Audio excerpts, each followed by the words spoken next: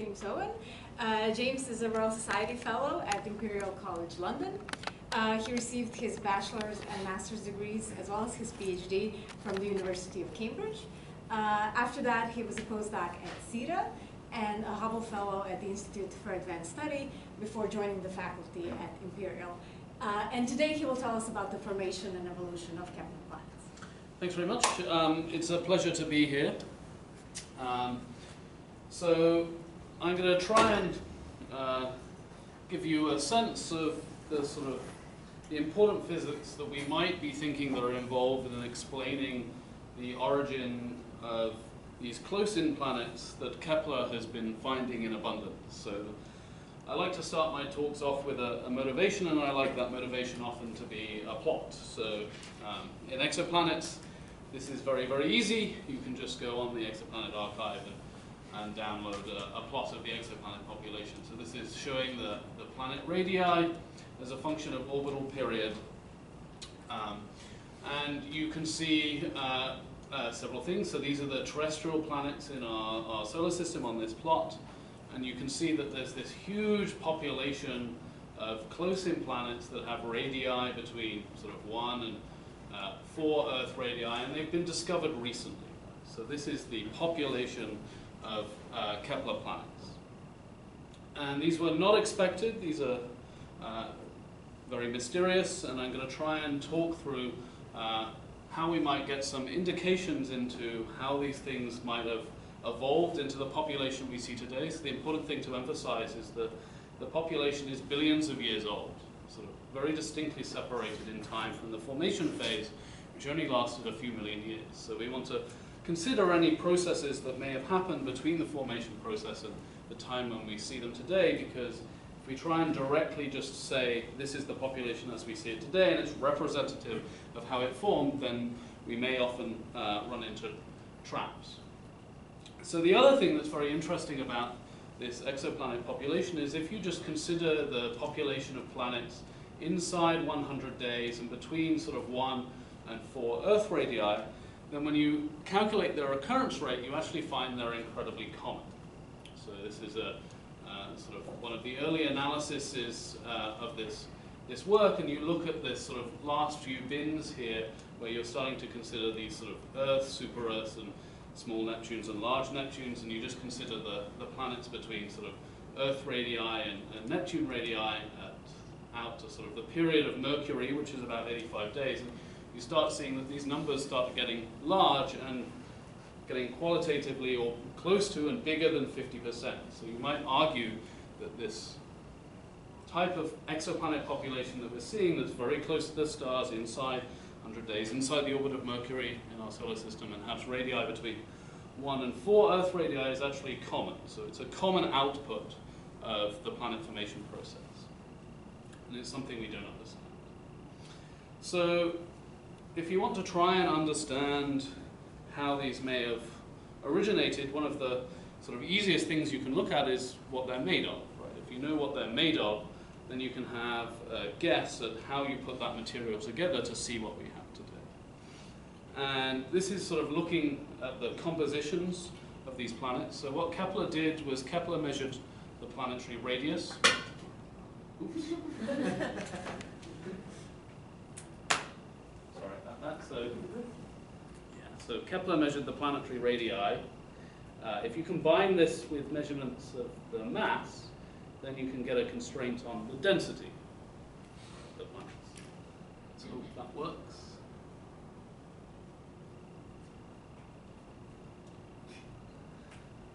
Awesome. Yes. Yeah, so you can get it right. Let's make sure this doesn't happen again. You can get it, in fact, I'll go over here. You can get a constraint on the density. And then you can compare that density to composition models to have some kind of inference as to what they were made of. And there's many ways of showing this, but this is perhaps my favorite version of this plot because it shows several important features. So this is the incident flux that the planet receives from the star, scaled to Earth units. So the Earth is here. So these are very, very close-in planets, highly irradiated.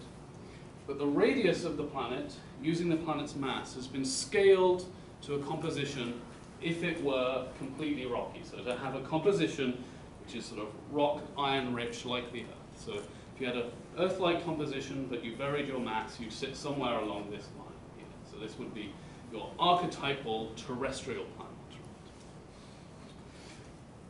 If you want to get any less dense than a terrestrial planet, a rocky terrestrial planet, then you can start adding water and ice. Water and ice are quite abundant in the planet-forming regions, but it only gets you so far.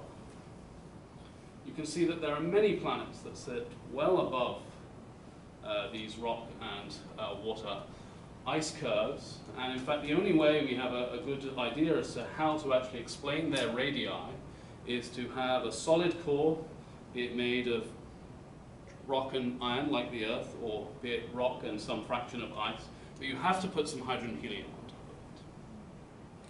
So the other intriguing thing about this plot is that you see this significant empty region here. So the amount of hydrogen and helium in which you're piling on top of these cores seems to be larger at lower insulation fluxes. Right? So at lower insulation fluxes you can have more hydrogen and helium, and when you go to very, very, very high insulation fluxes, there are basically no planets which have, or consistent with being, hydrogen and helium rich. So one question you should have in your mind is, given, as I said, this exoplanet population is quite old, billions of years old, distinctly separated from the planet formation phase, are we actually seeing something here about planet formation that it's easy to put lots of hydrogen and helium on a planet far away from the star, but it's not so easy to do it in a formation sense close to the star? Or are we seeing something that may have some dependence on distance from the star that's going on during the evolution process? The other thing that's recently occurred in this area is that this plot here that I showed you earlier, planet size versus orbital period, these are all the planets as the dots, and you can use the measured error bars to estimate some kind of sort of 2D distribution that looks something like this. So the recent advance has been that the error bars in the radii are quite large. This comes from just looking at the photometry of the Kepler stars. Remember, if you're looking at a planet through the transit measurement, you're not measuring the planet radii directly, you're measuring the radius of the planet radius to the stellar radius. So if you don't know your stellar radius very precisely, you don't know your planetary radius precisely. So what the California Kepler survey did, led by Andrew Howard and B.J. Fulton and Eric Pedagura and a large number of other people, is they got follow-up spectroscopy of a large number of the stars from the Kepler population, and were able to more precisely measure the planetary stellar radii, and therefore you measure the planetary radii more precisely. And when you do that, this kind of population goes something like this. So you still see this sort of this clear empty region that I showed you on the earlier plot, where large planets are much less common, close to their stars. But you also see this, perhaps this second gap here, separating a population down here from a population up here, and you can see this quite cleanly in the binned histogram, where you go out to 100 days, you sort of bin this histogram out to 100 days, and look what the radius distribution looks like, and you get, what you might say, two peaks separated by a factor of 2 in radius. So I'll come back to this at the end and the kind of clues that I think this is telling us. But the important question that we still want to ask ourselves is, are the trends we see in the exoplanet population telling us something about formation? Right, that planets with lots of hydrogen and helium can only form far away from the star, and sort of terrestrial planets are much more common, forming close to the star? Or is there something else that's gone on in those billions of years of evolution between when the planets formed and when we see them today? And in answering those questions, there are various things that we would like to know about the planet population. So what is the composition of these solid cores? Is it something Earth-like? Or is it rock and a large fraction of ice? And this tells you, or you can use this to tell you something about where they may have formed in the disk. Right? If you formed it far away from the star in the protoplanetary disk where the disk was cold enough to condense to ice, then a large fraction of the solids is going to be in the ice. It's going to be icy, so when you agglomerate a solid core, you might expect it to have a large fraction of ice. Alternatively, if you agglomerated the core in the inner regions of the disk where the solids are too hot to contain any ice, then you might expect the core composition to be rocky and iron. So if you know the core composition, then you can perhaps use this to infer something about the formation location of these planets in the disk, and then ask some questions about whether these close-in planets actually formed close to where we see them today, or whether they formed at large separations in the disk and then migrated through the disk to their present location. Given there are short periods as well, we have to ask when they arrived on their short period orbits. Did they form where we see them today, or close to where we see them today, in situ formation? Did they migrate through the disk from large separations to small separations, or was there some late-time dynamical migration that happened after the disk dispersed? This is another type of question you might like to answer. Given some of these planets have solid cores surrounded by hydrogen and helium, you might like to ask what the kind of core mass to hydrogen-helium envelope mass is. More solids, your sort of naive assumption would be more solid mass, more hydrogen-helium mass. And the final question you might like to ask yourself is, we know from the solar system that the terrestrial planets in our solar system did not form with large hydrogen-helium envelopes surrounding them. That the Earth did not have a very massive hydrogen-helium envelope when it formed. So what is the fraction of the planets that formed in what I'm going to say is a more traditional terrestrial-like planet formation pathway, and what fraction of those planets formed with large amounts of hydrogen and helium? You might separate this in terms of what fraction of the planets formed in the gas disk, where they were able to accrete a hydrogen helium atmosphere, and what fraction of planets formed after the gas disk dispersed and were unable to accrete a hydrogen atmosphere. And I think the most important process that we need to consider in understanding these planets is what happens to the long-term evolution of these hydrogen-helium atmospheres. So this is discussing the process of atmospheric loss. So atmospheric loss is quite a common process in the solar system. Many of the compositions of the planetary bodies, including the terrestrial planets, including moons around Jupiter and Saturn, have been sculpted by this atmospheric loss process.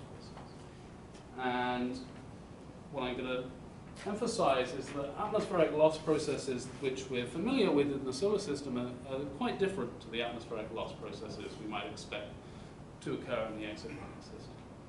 So as sort of a little example, one of the common mechanisms of atmospheric loss going on in the solar system bodies today is Jeans escape. So in Jeans escape, what's happening is you have an atmosphere, and as you go up and up and up in height, that atmosphere gets more and more rarefied. And you eventually reach the point in the atmosphere where the atmosphere is so rarefied that over the scale height, one scale height of the atmosphere, the probability that a single gas molecule will collide with another one is very, very small. Right, so you can imagine if the velocity distribution of those gas particles right in the upper rarefied regions of the atmosphere, where the collision frequency between gas molecules is very rare, and they have some Maxwell-Boltzmann-like velocity distribution, then there'll be some tail of that distribution where the gas particles have significant kinetic energy, that if they start going out, they have sufficient kinetic energy to escape the planet's potential, and then are gone forever. So this Jeans escape process obviously depends on temperature. As you get hotter and hotter and hotter, you populate a larger and larger fraction of this tail. But what happens in the exoplanet case is the exoplanets are actually so hot that the peak temperature here is actually well past the energy to escape. The temperature that the atmospheres are able to obtain are above the average kinetic energy to escape. They're above the escape temperature. So instead of occurring through this sort of particle-like loss where you lose the particles that have sufficient kinetic energy to escape, you can actually get very vigorous hydrodynamic escape. So the UV and X-rays are able to heat up the upper atmospheres of these close-in exoplanets to temperatures can be up to 10 to the 4 Kelvin, a lot like a sort of classical H2 region. This is comparable to the escape temperatures of these planets. So instead of getting this slow loss, you actually get a very vigorous hydrodynamic wing. So if I take a planet that is close to its star and I switch on some UV and X-ray photons, and I get a very powerful heated hydrodynamic wing. So this is something like a temperature profile you might get in these atmospheres getting close to 10 to the 4 Kelvin, and this gives you a very high velocity where you transition from being subsonic to supersonic. And this dramatically increases the mass loss rates that you expect compared to the Jeans escape mechanism that is more common in our solar system, terrestrial planets. So this opens up the possibility that atmospheric loss can affect the bulk population and sculpt the planet population in detail. So it's not just a theoretical construct in exoplanets themselves, it's actually been observed directly, this process occurring. So instead of doing a transit measurement in a broadband filter, like Kepler does in the broadband optical, broadband infrared, like Spitzer does, what you can do is you can do a transit-style observation in a specific line. And if you do it in a specific line that has a very, very high cross-section to absorption with hydrogen, then you can maybe be able to probe the sort of the outflow that's coming from these planets in this hydrogen. So this is various Lyman alpha spectra. So Lyman alpha has an incredibly high cross-section to neutral hydrogen. And what I'm showing here is the dotted line and the black line, the Lyman alpha spectrum you see from the star when the planet is behind the star. So the planet is not transiting in front of the star. You can't see into the core of the line, unfortunately, because this is obscured by interstellar dust, so you can only look into the wings of this line. And so the black line is the out of transit. The blue line is when the planet is just about to transit. And the green and red lines is when the planet is transiting in front of the star. So you can see that there's almost a 50% reduction in the flux in the blue shifted wing. So if you interpret this as in a transit measurement, what you're doing is you're obscuring a certain fraction of the stellar disk. So a normal optical transit of this planet has something like a 1% dip, obscures something like 1% of the stellar radius. In this Lyman alpha line, it's obscuring 50% of the stellar radius. You know the mass of this planet, and you know the mass of the star. So you can compute the radius of the Roche lobe, so the radius in which you're formally bound to the planet. And you find that this 50% obscuration area is well outside the Roche radius of this planet. So the gas, or the neutral hydrogen, is temporally associated with the planet itself, because it's you only see this obscuration when the planet is transiting in front of the star. But the hydrogen cloud that's leaving this, or associated with this planet, extends well outside the Roche radius of the planet. So it's not bound to the planet. Right? So because it's temporally associated with the planet, it must have come from the planet. But it's no longer bound to the planet, so it must have been lost. So you can sort of interpret this like this, that you have this very large cloud of hydrogen helium that's leaving the planet's atmosphere.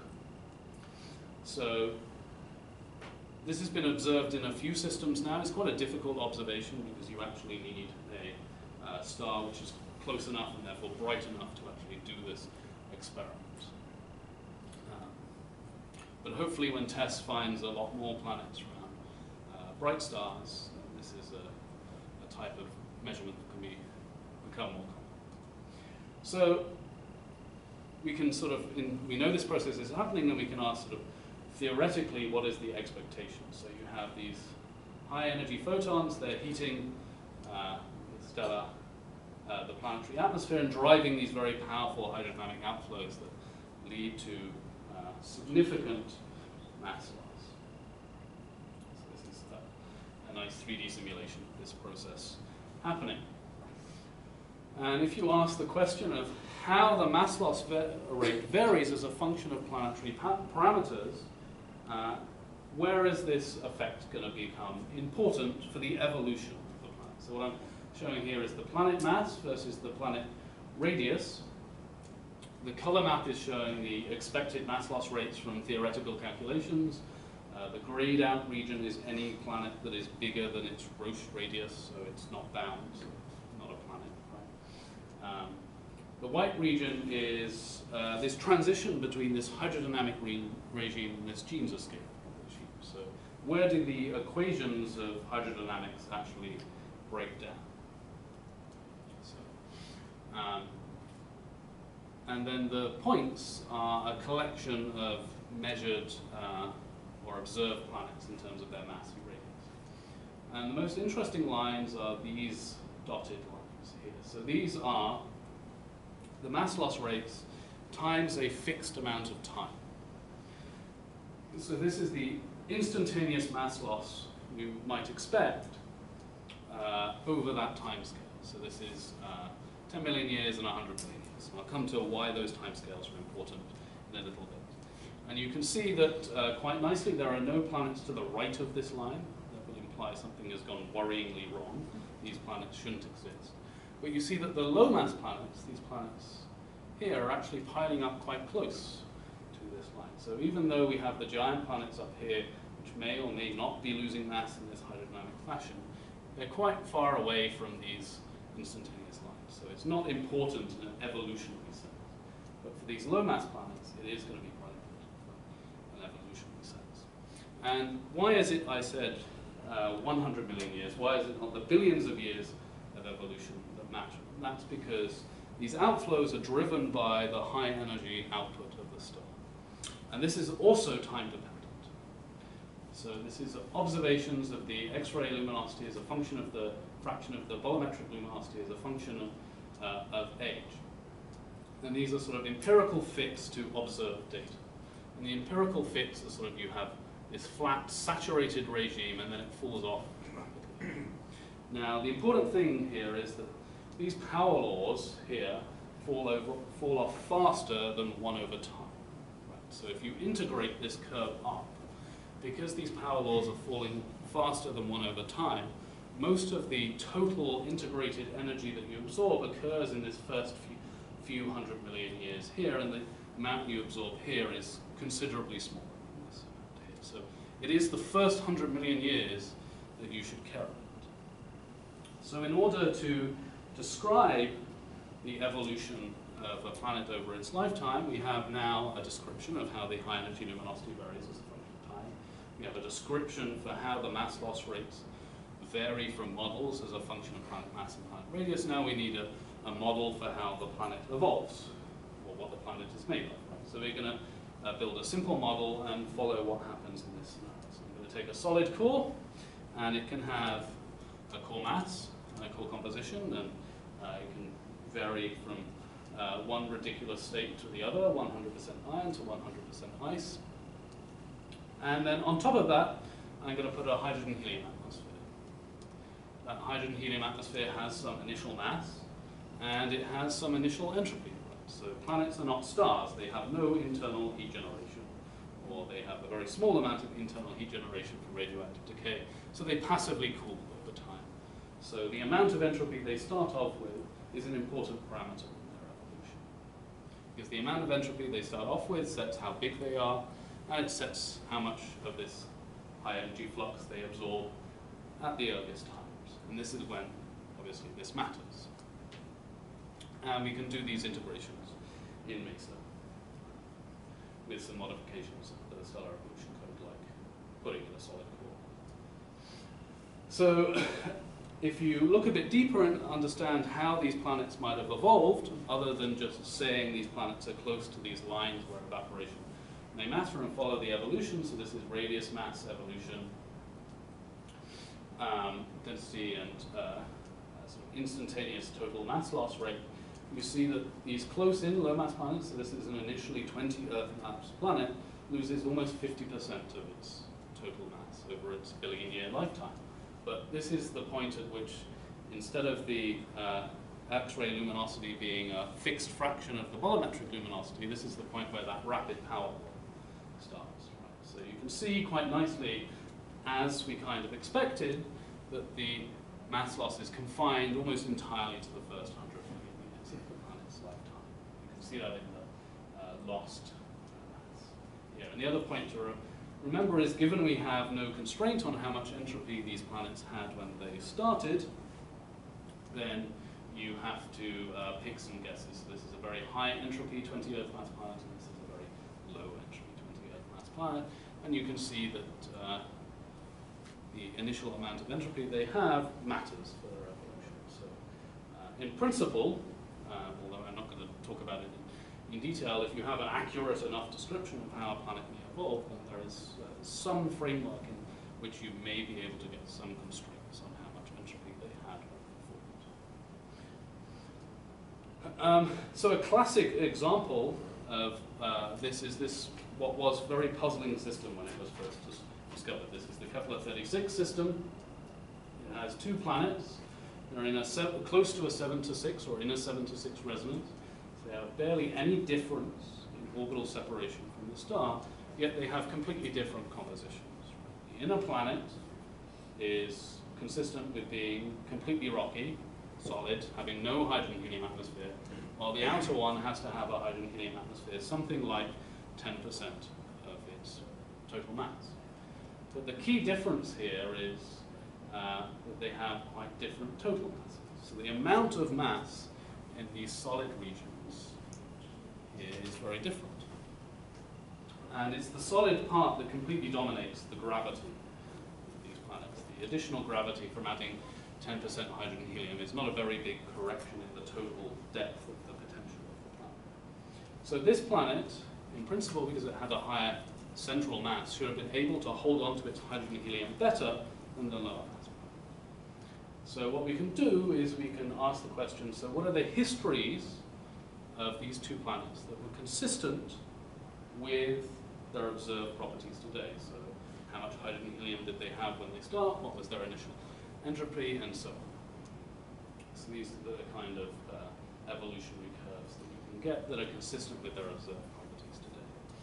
And then you can put them on a plot like this. This is hydrogen helium mass fraction as a function of solid core mass. This is where the observed population sits today. And this is where these two planets sit today. So the inference might be that the planet formation process puts planets up here, and this mass loss process sculpts the planets down into the observed population. So this is something that can be done now for a large number of planets, approximately 100 planets that we have measured masses and radii for. But it's quite a computationally intensive process, and we've only done 2 so far. So this is something for the future. Right? But what is actually quite powerful as well is not taking planets with just measured masses and radii, but taking the entire population of just measured radii and seeing what we can say. So if you take a population of planets at birth and you make the assumption that they still have this simple structure, which is a solid core surrounded by a hydrogen-helium atmosphere, and you basically uniformly distribute these planets in orbital separation and ask what the population looks like after billions of years of evolution, after this photoevaporation process has taken hold, and it looks something like this process. So this is a plot of planet radius as a function of separation. Different colors here are representative of different solid core masses. Right? So this has the biggest core mass, and this has the lowest core mass. So these planets are able to, these blue planets are able to hold on to a large hydrogen-helium atmosphere closer to the star. Right. So you see this obvious thing that you might have expected, that as you get closer and closer to the star, with the increased insulation, it's harder and harder to hold on to a large hydrogen atmosphere. So you get this nice empty region that I kind of indicated at the start.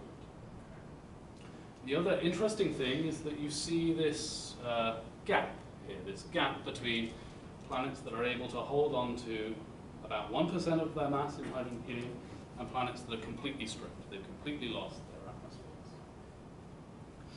So this is very nice. I showed you a plot right at the start that looked very similar to this. The other important point here is why understanding the evolution of these planets is quite important, is that even though we're only measuring radius of the planets, right, the different colors here represent different core masses. So by understanding this mass loss process, the model tells you can only exist in certain regions of this parameter space if you have a certain mass. So if you have a measured radius period distribution, and you have some model, then you can say something about the planet's mass, and I'll come back to that. So the question you should immediately ask yourself is, that gap looked a bit weird.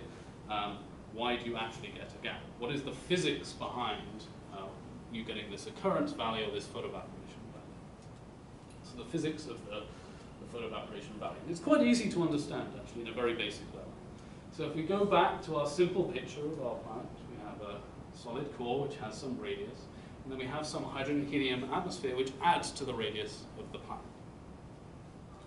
And the way you can understand this evolution is by understanding how the mass loss timescale varies as you add mass.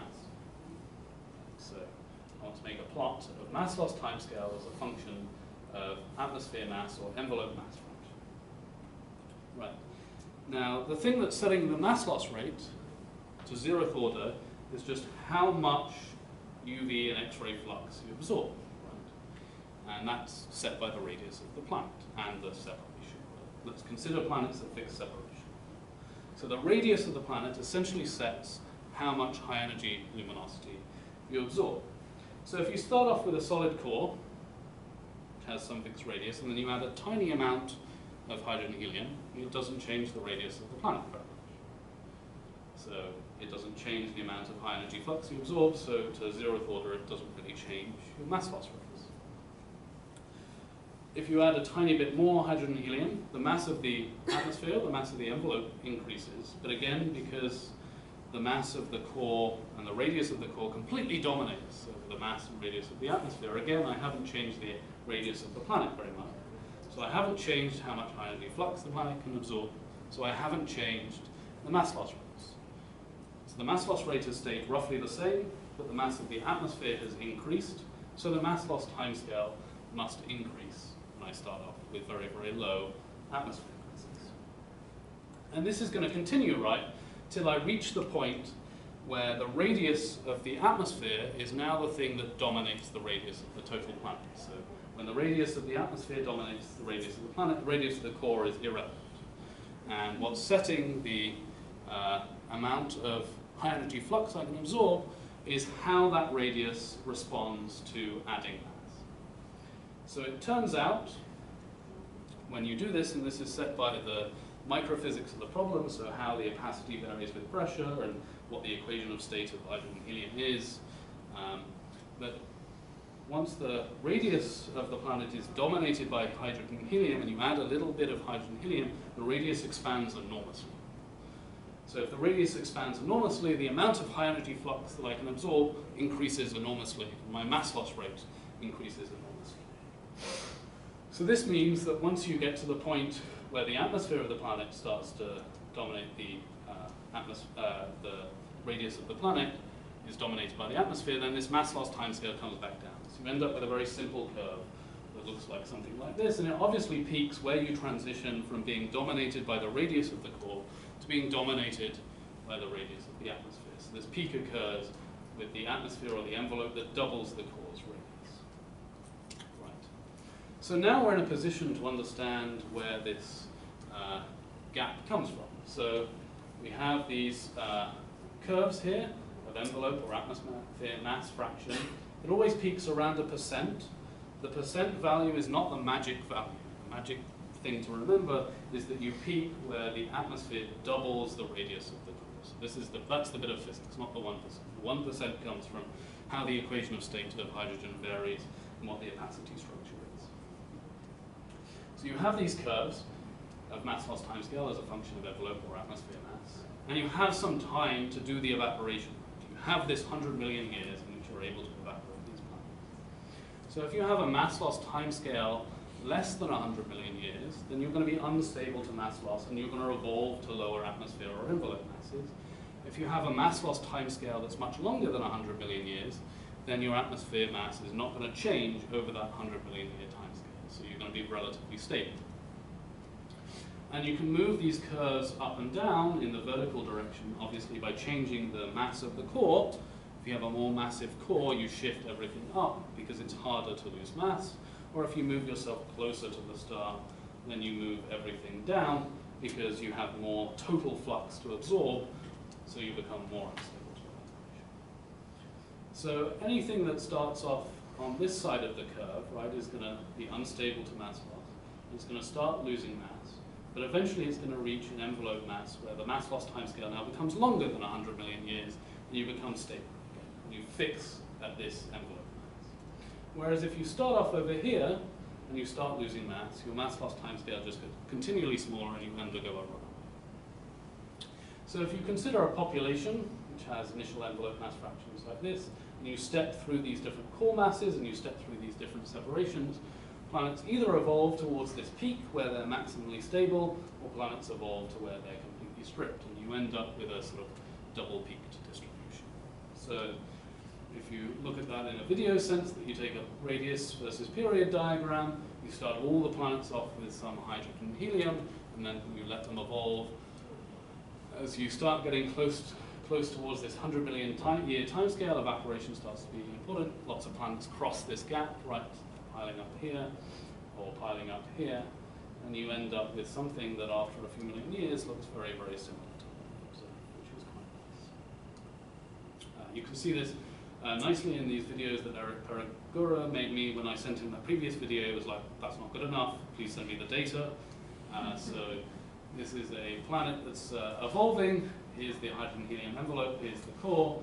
Let it go, that it gets stuck, but it's got enough time to actually cross and become a solid core. Right, but if you put that same planet a bit further away, it doesn't have enough flux to complete the mass loss, and it gets stalled at this point where it has an envelope that basically doubles the core radius. So, because you're getting stuck at where you double the core radius, it shouldn't be surprising that when we look at the observations, you should have two peaks separated by a factor of 2 in radius. So this is very, very nice. Now let's say you believe the entire story I've just told you. Can we go any further? And we can, because as I told you, we have a measured radius distribution, and the model says you can only exist in certain regions of the parameter space if you have a certain mass. So the position of this valley in radius and period space is actually strongly sensitive to the core composition. So you can make a plot of where this radius versus separation, or high energy flux, total amount of high energy flux you absorb, should sit in this plane depending on what the core composition is. Right, so if you have very dense cores, then you can only strip the most massive cores very close to the star because they have a very high escape velocity, whereas if you go to icy cores, it's easier to strip those more massive cores further away because they're just bigger, right? So the depth of the potential is small. Right, so given this theoretical prediction, given the observations, you can actually say, well, let's compare the two and see what we get. So in doing that, the first thing you must notice, right, is that this spread in composition in the sort of spreads of where these valleys should appear is quite large. Right, so if there was a large spread in the core compositions, then you'd see nothing. You'd see no gap at all. The fact we see something tells you the spread in core composition must be good. I think this is an irrefutable conclusion if you believe them. It doesn't matter what the mass loss rates are. If you have some model of the mass loss rates, and we think we do, then comparing the radius distribution to these different distributions for these different core compositions says that the cores cannot contain any water or ice, and in fact probably iron silicon rich.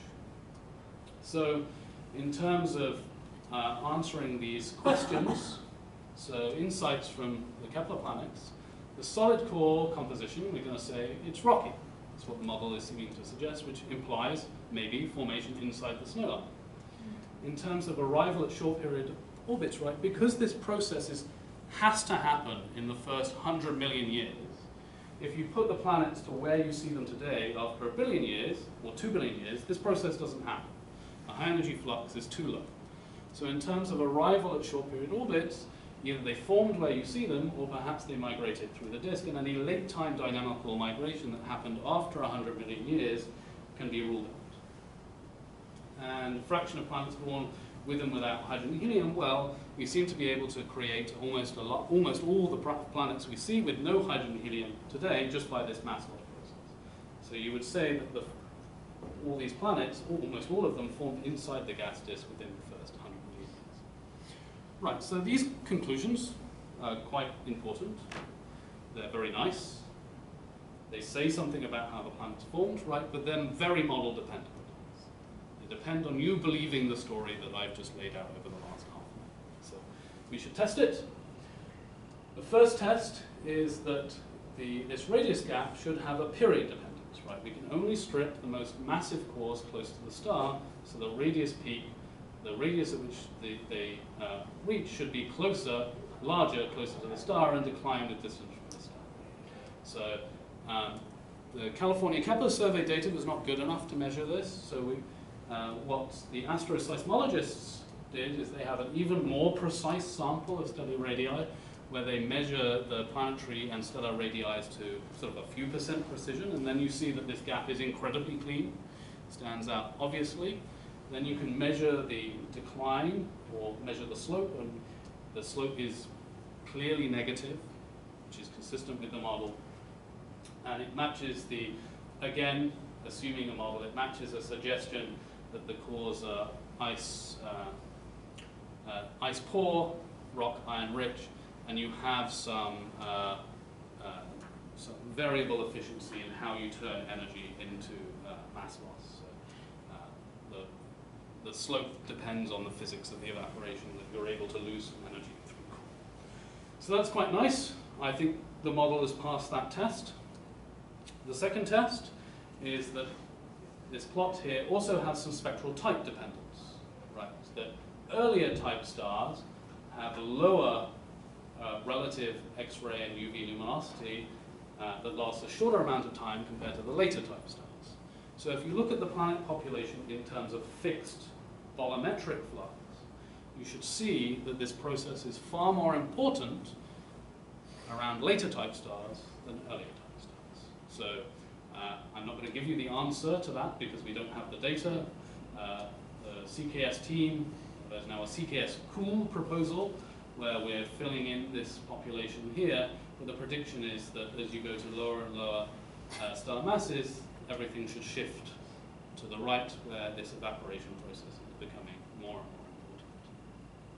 So in my last 15 minutes, I'm going to slightly break down some of the conclusions I've shown from you and sort of throw some caution to the wind, as it's always good to do.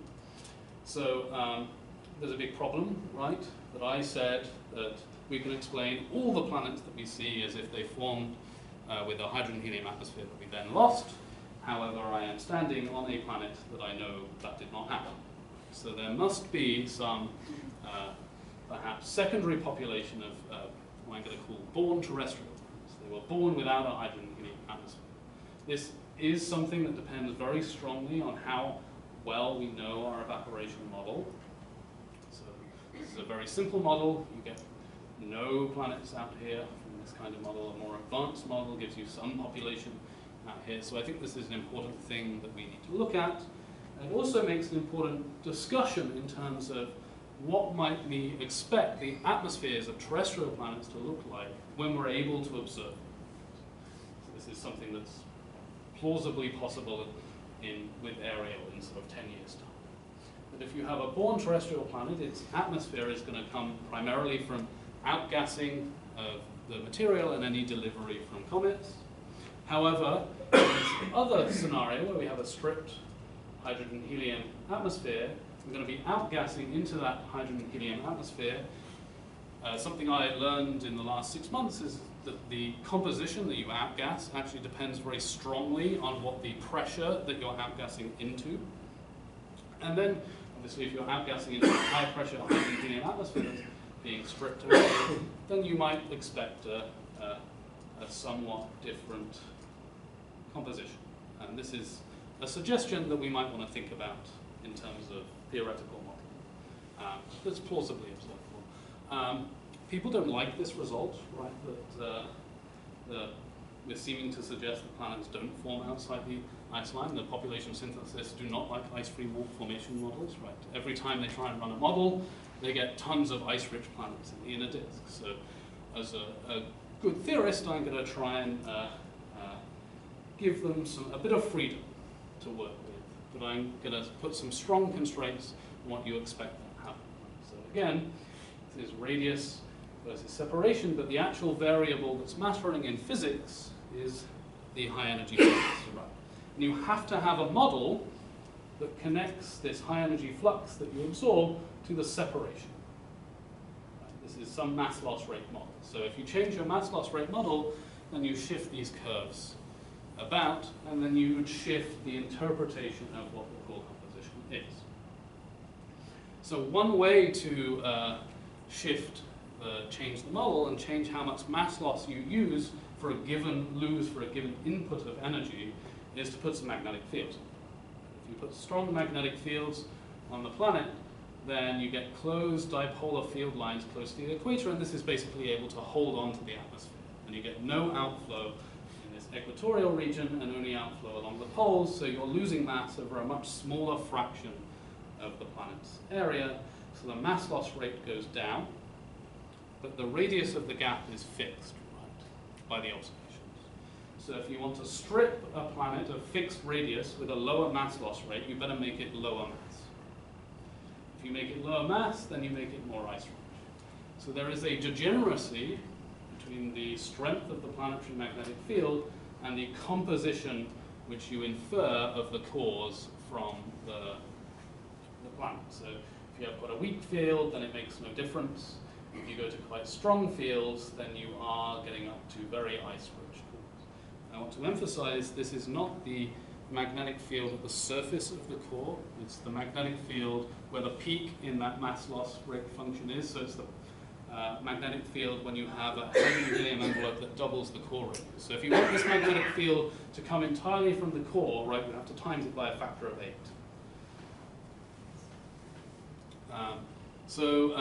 How might we tell? One obvious way is, right, you just go measure the masses of these planets right below the gap and see what they're made of. That's a somewhat obvious way of telling what their composition is. Another way is to actually observe the outflow itself and see how much and how the planet is losing mass. So this is my final few slides of the history. So Antonia has showed that there is a very nice probe of these outflows in this helium metastable line. And it's very nice for two reasons. It's completely dominated very close to the planet, which unlike the Lyman alpha that I showed you earlier, the Lyman alpha is dominated very, very far away from the planet. So there's lots of complicated things, like interactions with stellar magnetic fields, stellar wind that become important. If you're close to the planet, then you're just dominated by the physics of the mass loss. And this has actually been observed by Jess Spake. The other very exciting thing about this line is you can do it from the ground. It's a near-infrared line. You can do it from the ground. You can do it at high resolution. If you can do it at high resolution, then you can probe the kinematic properties of the line. So here is my hypothesis. If you have a star, it's transiting its planet, and it's driving an evaporative flow, you're going to primarily heat the day side, right? So you're going to drive this very powerful flow off the day side. You're not heating the night side, so you have a very strong day-night pressure gradient. This causes the outflow to turn around and flow behind it. So if you're observing any line emission that's coming from one or two planetary radii in transit, you're going to be probing this kind of region. So you might expect that the line, in this case, with no magnetic fields, is blue shifted. If I put on a magnetic field, so you expect This is a dipolar magnetic field. You have to follow the dipolar field lines. The dipolar field lines are vertical here. So it's basically orthogonal to this process. So you would expect to see no blue shift, and you might even see a small red shift just from the outflow leaving away from the planet. So this is another way that we might be able to determine whether these planets have strong magnetic fields. So there's a lot of interesting work to be done to actually pin down and test this model, because if it's true, I think the conclusions on how the planets form is quite profound. We've learned a lot. We have some clues as to how we might improve our planet formation models. So in summary, close-in planets are small, and they're common. And many contain hydrogen-helium atmospheres. And many more contained hydrogen-helium atmospheres when they were born, and they lost them due to EUV and X-ray heating that can drive this photoevaporative mass loss rate. Photoevaporation drives this sort of bimodal evolution, where either you strip a planet completely, or you leave behind approximately 1% by mass. Hydrogen-helium, remember, the 1% is not a magic number, it's the factor of doubling the planet's radius, that's the physics. And the photoevaporation-driven evolution model provides powerful constraints in the close-in planet formation models, but you need to trust them. If you need to trust the model, you need to test them. Right, so thank you very much. Please ask questions. Any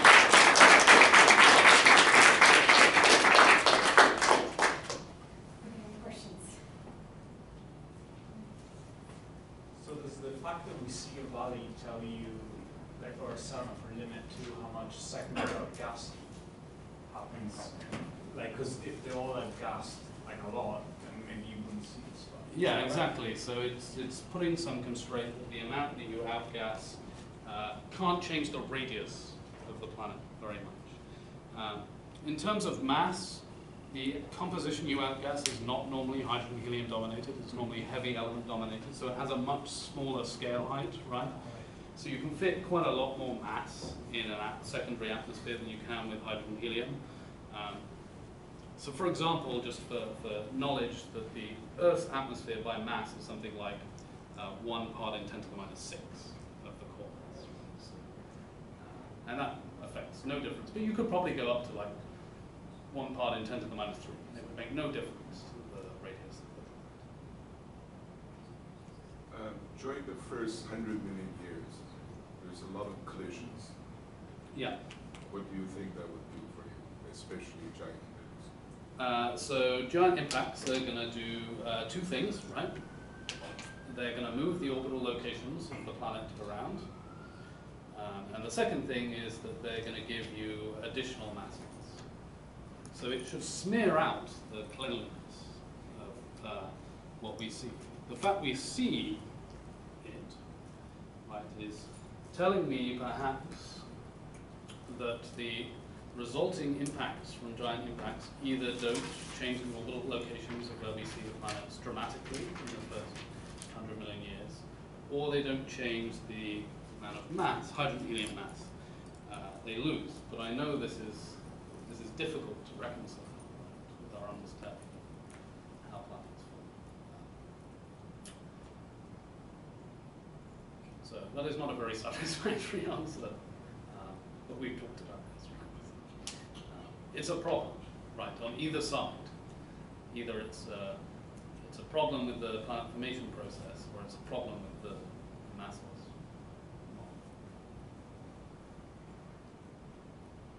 I have a question. So in terms of these magnetic fields, just from magnetic dynamo theory, do we expect that planets with different composition should have a different magnetic field strengths, and how will that be affected? Yeah, so there are dynamo models.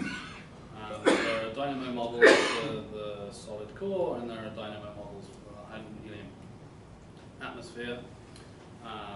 The dynamo models in that scenario seem to suggest that the magnetic field would be relevant. This is the magnetic field generated by convection in the hydrogen-helium atmosphere, and the dynamo generated in the solid core is too weak to be important when you double the radius of the planet. But I've taken 2 dynamo models, and given the, as you said, it should deal with mass of the core and composition, you should be able to predict what value of the slope you should get, and it doesn't work. So you get completely the wrong slope from these dynamo theory models to be consistent with the data, which maybe says something about how good those dynamo models are, or how good my understanding is. Do you require like the planet to rotate for your dynamo model? Because I thought we had this expectation that these close-in planets should be tidally locked. Yeah, so if they're tidally locked, they're still rotating. They're just Okay, rotating. well, just But they're rotating much slower than the standard models in our solar system. So these dynamo models also have a rotation component in it. So there's two things that matter, is the rotation and the heat flux in these dynamo models. They don't have to be synchronized. They don't Until have the to be. first 10 to Oh, true, 8 you're years. correct, yes. They don't have to be synchronized. In fact, I don't have a good number, you probably do, which is better, which is what is roughly the synchronous time Depends on period. for a 10-day orbital sub-Neptune. Probably 10 to 7 to 10 to 8. So comparable with this kind of process. So basically, you agree that you can impart the binding energy of the atmosphere by collisions, and that is also another mechanism. But then, if that doesn't, if that a little bit smears out the distributions, maybe then it can constrain the mass function of the colliding bodies, so that through the collisions, they're numerous but not impactful. Yes. Yeah. So I think things that need to be done in the modeling, when we fit, in terms of the fitting of the population we've done it by eye, is what Yanchin and I did last year. Yanchin's done something slightly more sophisticated, but just for the evaporation model. I think the next stage is to fit it properly, but also give the model the freedom to put in these extra things, like the collisions and this secondary population of born terrestrial planets, and see what kind of constraints we can put in a statistical sense on the population.